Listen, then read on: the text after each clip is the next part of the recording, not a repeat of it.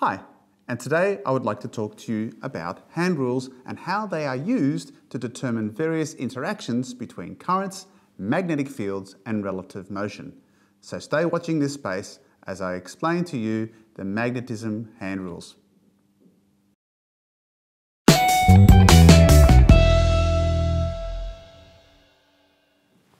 And the first hand rule that you may want to know involves understanding what is the magnetic field around a current-bearing wire. So this is going to be my wire, and I am going to represent it to have a current going upwards. How do I determine the magnetic field around that? And the trick here is to use your right hand.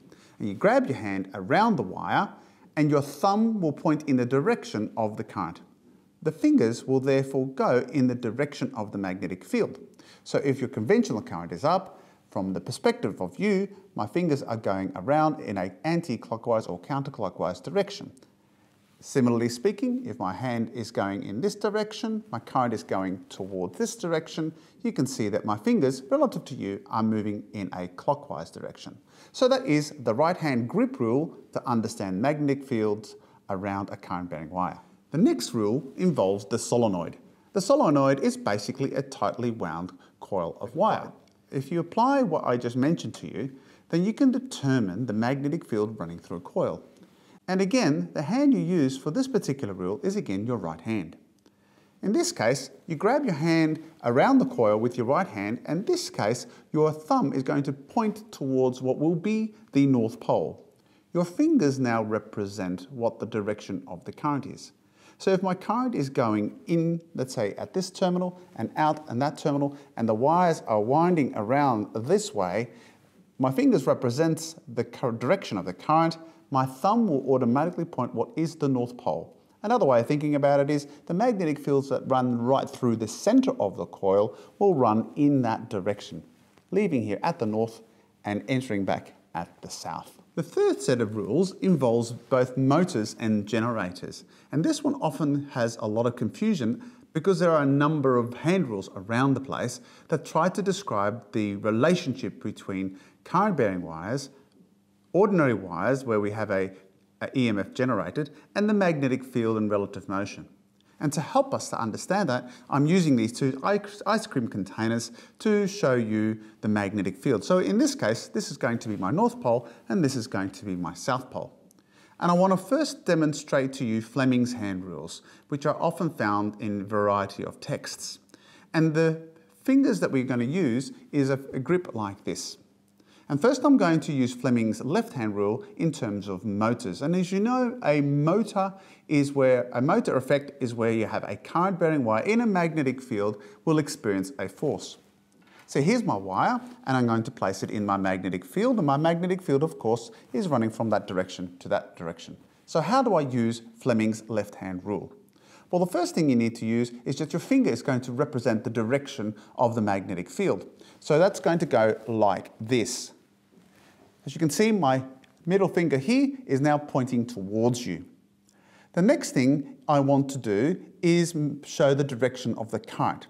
And I'm going to make my current go towards you. As you can see, that will be my middle finger here. Then the force that this will experience will be an upward force as shown by my thumb. So the thumb is the direction of the force. So that is using Fleming's left-hand rule. If I reverse my fingers, we now have Fleming's right-hand rule. And now we're not dealing with the motor effect, but electromagnetic induction. And as a result, if I move this wire in a magnetic field, I'm going to generate an EMF. And what is its direction? Well, again, we use the same fingers. Again, my index finger is going to represent the magnetic field. So that's going to point in this direction. My thumb is going to represent the motion. Remember, it's connected to motion again. And so I'm going to push this thumb upwards. My third finger here is going to represent now the direction of the EMF and thus the direction of the conventional current. So if I move my wire upwards, as you can see, I'm going to get a EMF in the direction towards me. And so as a result, that current is going to go towards me. So that is Fleming's right-hand rule in terms of Faraday's law, the generation of an electrical current due to motion of a wire in a magnetic field. So that's Fleming's hand rules. Now, I often try to teach my students a slight deviation from Fleming's hand rules. And I want to make the point that these rules aren't sort of set in stone, as long as you are consistent with the procedure. So I'm going to show you another type of hand rules that I think is a little bit more intuitive.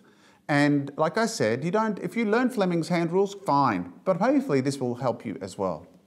In this case, I'm going to use my right hand for the motor effect, and I'm going to use my left hand for electromagnetic induction. And I'm going to use the same principles. So here's my wire, and I'm going to have again the current going out towards you. And I'm going to use my fingers to represent the magnetic field. And why I do that is that the direction of my fingers, multiple lines, multiple fingers, makes it easy to remember what is a magnetic field. So I'm going to point that in this direction. I'm going to move my current towards you, so I'm going to move my hand flat. So my thumb is pointing you. So now my thumb is the direction of the current. And then you can see my palm is facing upwards. And just like you were to slap something, that will be the direction of the force. And so the wire would move up. And that's consistent with what I had before with Fleming's left-hand rule. But I think it's more intuitive because I have multiple magnetic fields, I have a single wire, and you think of force, when you slap something, you use this side of your hand. And so that is my right hand slap rule. I sometimes tell it to my students.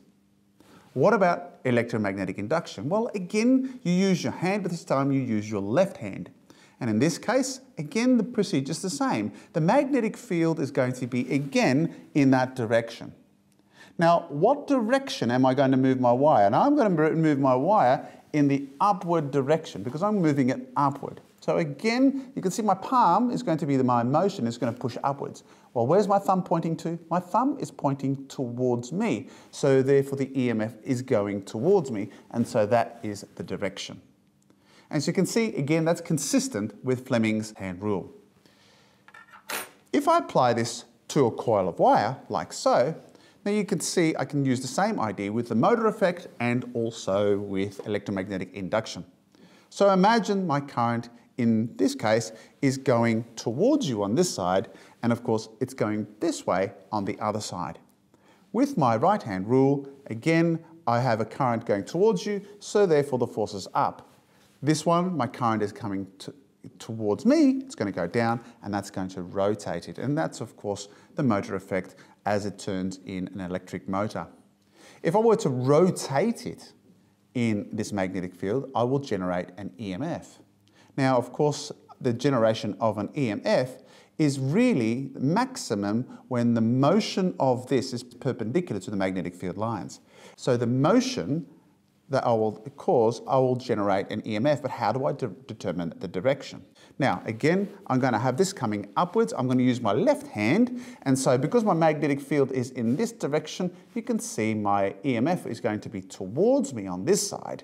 But of course, on this side, it's the reverse. It's going to go in the other direction. And so I'm going to generate an EMF in this direction. So I'm going to generate a current in that direction if I were to rotate it that way. So there you have it. The hand rules in terms of a magnetic field around a wire, the magnetic field around a coil, and then using either the right hand and left hand in terms of the palms, as I just explained to you, or Fleming's hand rules to determine the various relationships between electric current, magnetic fields, and motion. It really doesn't matter whether you use Fleming's rules or the other hand rules. I think what's important here, as long as you're consistent. So if you want to use Fleming's rules, then stay consistent, whether it is by the motor effect or whether it is by electromagnetic induction. Similarly, if you want to use the palm rule, like I explained to you, use your right hand for motor effect and use your left hand for induction. And it's important as long as you stay consistent with one of those two. I hope that's helped you understand the hand rules. I'm Paul from High School Physics Explained. Take care. Bye for now.